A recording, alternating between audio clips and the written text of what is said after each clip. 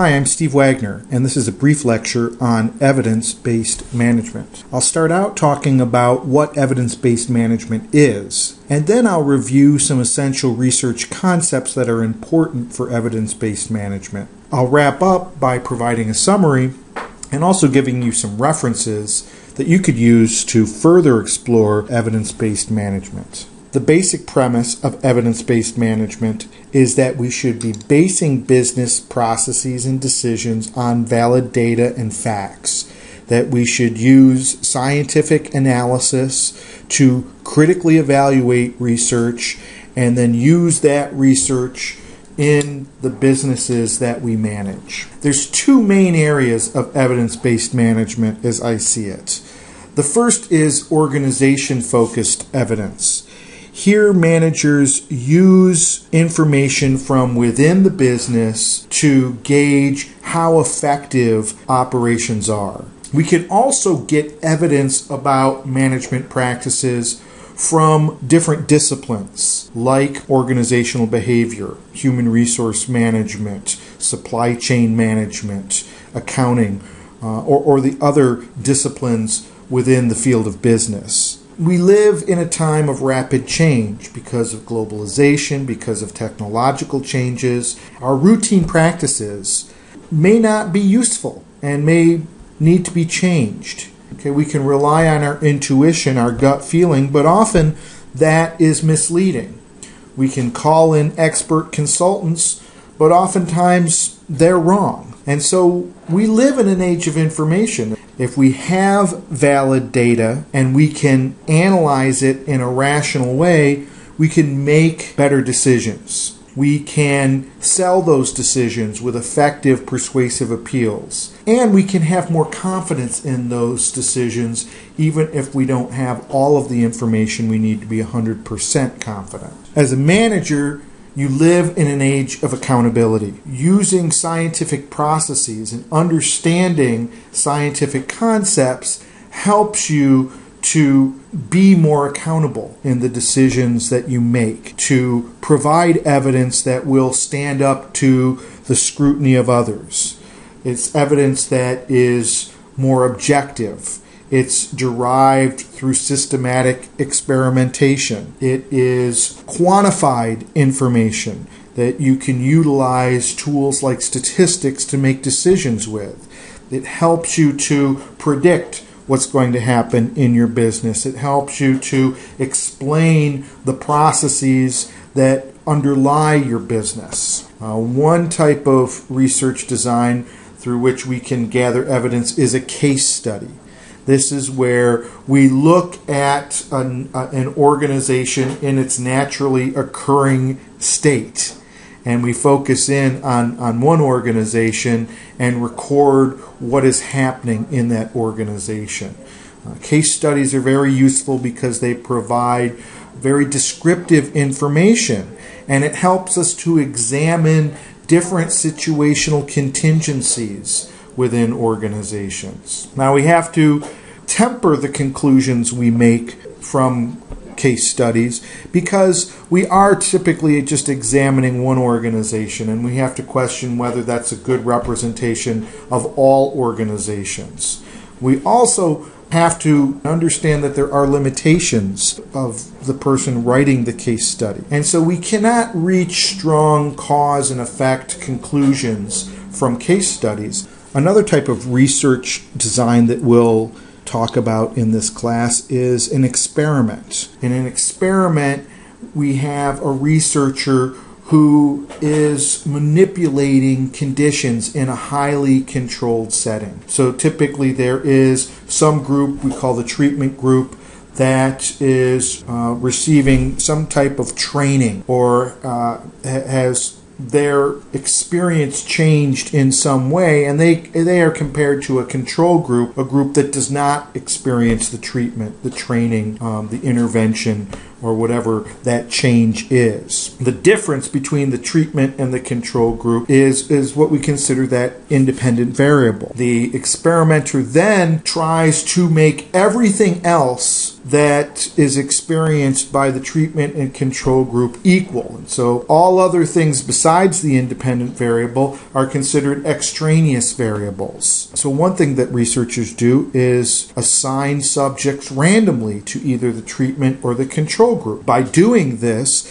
it eliminates all of those characteristics that people bring into the experimental setting and spreads them out equally across the treatment and the control group, thereby making these two groups equal. We want the only thing that is unequal between two groups to be whether they receive the treatment or they don't. After this is set up, there is some outcome that is measured. This outcome is the dependent variable. The big advantage of an experiment is that it allows us to reach strong cause and effect conclusions when the experiment is done correctly. Now, the disadvantage of an experiment is that they're generally conducted in very artificial situations. And so while we'll read about experiments, sometimes they'll be criticized because they don't generalize well to a business setting. Now, much of the research that we'll be reading about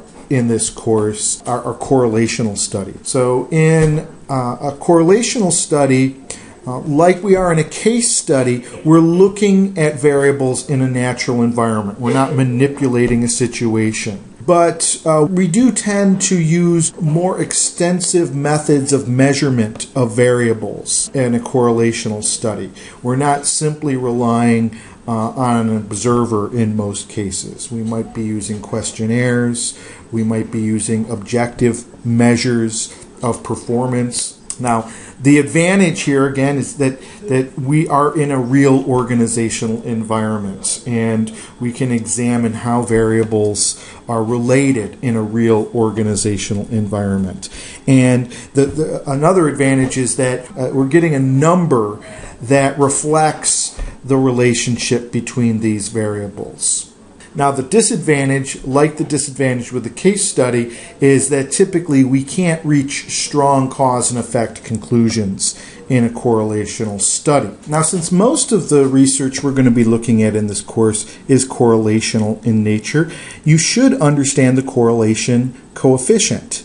This is the number that quantifies the relationship between variables. A correlation coefficient can range in value between -1 and +1.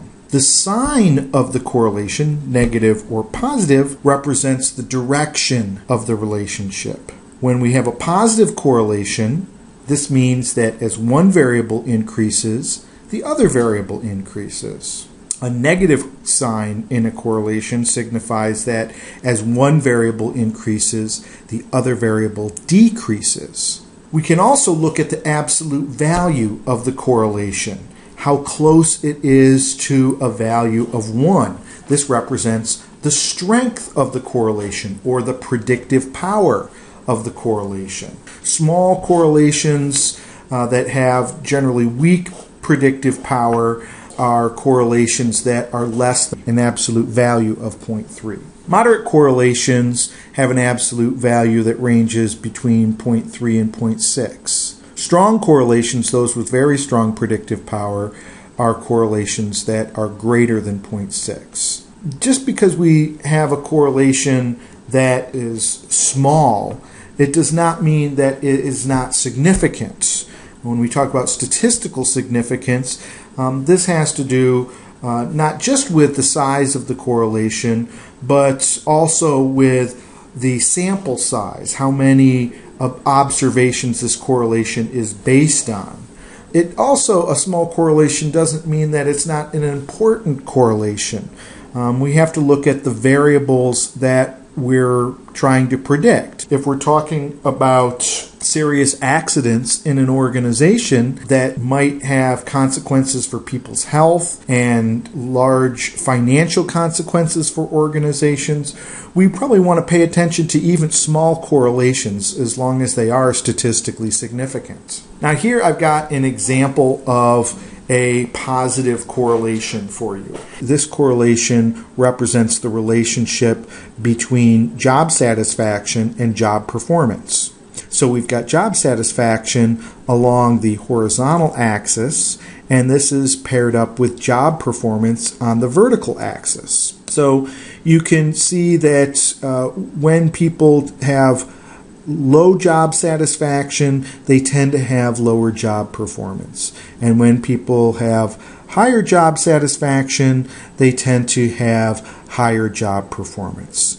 Again, we can't conclude from this evidence alone that there's a causal relationship between job satisfaction and job performance. We can't say that a happy worker is a productive worker.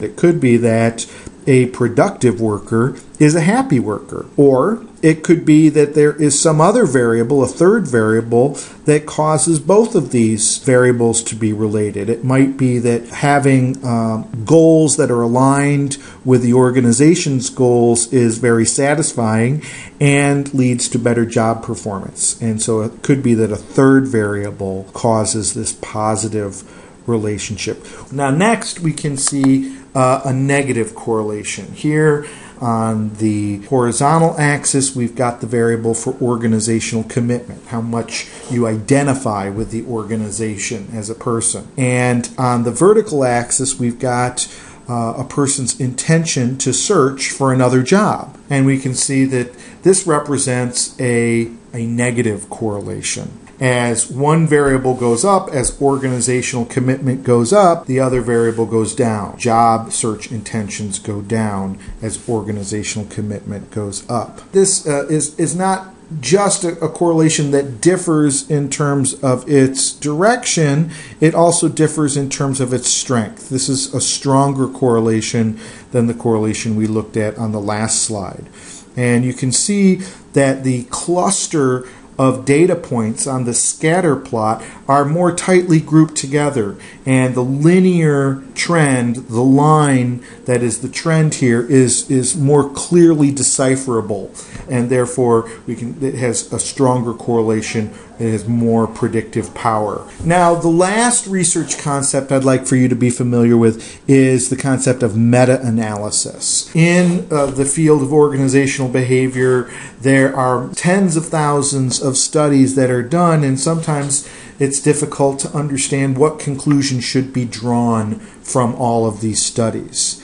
Meta-analysis is a process by which we can take the findings of different studies on a particular topic and combine their results and come up with one large study that helps us to understand a phenomenon in organizational behavior. It helps us to understand why different studies come up with different results. Now there's a couple of reasons why different studies have different results.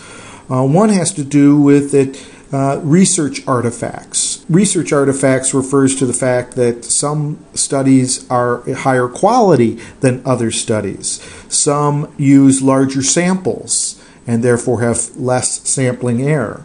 Some use better measures and therefore have less measurement unreliability. So one reason that one study finds something different than another study could be related to the quality of the research. And what meta-analysis does is gives more weight to those higher quality studies than the lower quality studies. So once we've controlled for research artifacts, we can look for other reasons why studies might differ from one another. It might be the type of organization. One might be a nonprofit organization, another might be a for-profit organization. There might be different sample characteristics. One study might be looking at service occupations, another might be looking at non-service occupations. So in summary, as a manager, you need to understand how to evaluate evidence for various business practices. And this evidence often comes from different research studies. These studies can often be complex, but you can understand quite a bit of them if you have basic knowledge of scientific concepts. Now, if you'd like to examine more on evidence-based management, I'd like to recommend two different books to you. One is by Latham from 2009. It's called Becoming the Evidence-Based Manager. And the other is by Pfeffer and Sutton from 2006. This is called Hard Facts, Dangerous Half-Truths, and Total Nonsense, Profiting from Evidence-Based Management.